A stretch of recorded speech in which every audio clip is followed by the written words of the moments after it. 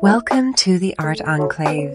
Today we delve into the captivating world of Rosa Rolanda. Born in Los Angeles as Rosamond Kwan, Rolanda's journey into the world of art began as a dancer, but she soon emerged as a multifaceted artist with talents in painting, drawing, and photography. Rolanda's most famous works, such as Automatismo and Circus Peoples, showcase her mastery in modernism, combining surrealism with Mexican visual idioms.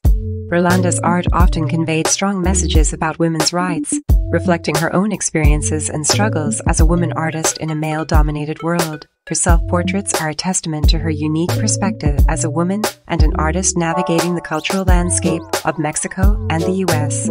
Discover how Rosa Rolanda's vibrant compositions and striking self-portraits have left an indelible mark on modern art. Welcome to the Art Enclave, where imagination knows no limits.